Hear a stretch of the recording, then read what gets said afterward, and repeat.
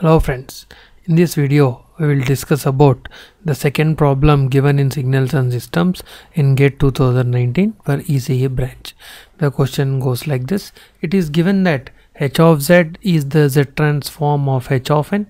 So these two will form a Fourier z transform pair, and it is given that if p of z is equal to h of z into h of 1 by z, and one of the 0 is at this location, and if p of z has 4 zeros, then we need to represent these zeros in the pole 0 diagram. Okay, so but before we start solving this problem, so let us recall the properties. So one of the important property which we are interested in is time reversal, which says that if h of n has h of z as the z transform, then h of minus n will have h of 1 by z as the z transform. Similarly, the convolution property of the z transform says that if x of n has x of z as a z transform and h of n has h of z as a z transform, then the convolution operation in time domain corresponds to multiplication in z domain.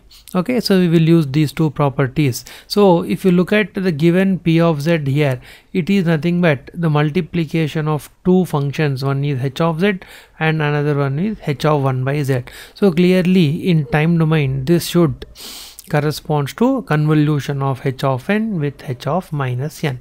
So that p of n is equal to convolution of h of n and h of minus 1. So if you pay little bit attention, so this is nothing but the autocorrelation function of h of n. So this is autocorrelation function of h of n. Now if h of n is real, then one of the property of z transform is h of z should be equal to h star of z star, and hence it says that if p1 is a pole or 0, then definitely p1 star also should be a pole or 0. And similarly, if h of n is even, then according to time reversal property we can easily see that h of z should be equal to h of 1 by z. So this implies that if p1 is a pole or 0, then definitely 1 by p1 also should be a pole or 0. Now it is, as we have found out that as it is given that h of n is real, okay, h of n is real and p of n is autocorrelation function, so this definitely is an even function. So we have in Signals and Systems we have seen that, so this autocorrelation function is an even function.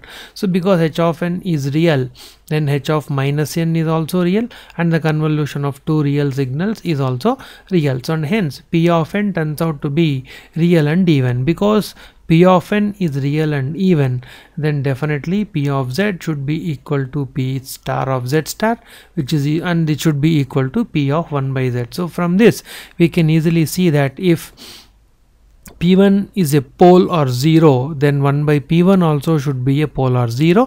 Similarly, if and also p1 star and 1 by p1 star are also, they also will become the poles and zeros. So let us come back to the problem. So it is given that we have a 0 at 1 by 2 plus j by 2. So definitely, because p of n, we have a p of z definitely should have a 4 zeros, and these 4 zeros will look like this. Okay, so let us consider this as a unit circle, and this with the real and imaginary axis. So first it is given that z1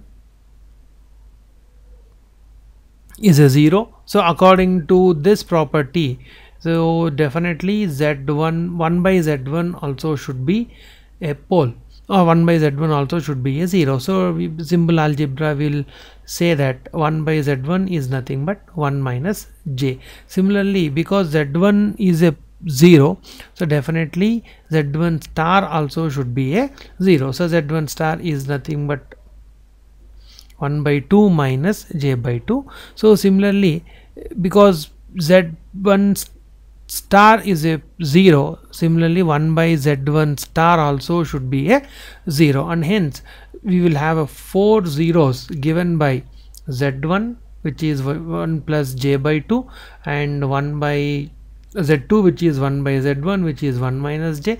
We will have one more 0 which is z1 star which is 1 by 2 minus j by 2, and finally we will have final 0 which is z4 which is equal to 1 by z1 star which is equal to 1 plus j. Okay, it is by simple algebra we can find these values. Okay, so in this way the p of z will have 4 zeros in the pole 0 diagram. Hopefully you have understood this problem. Thank you.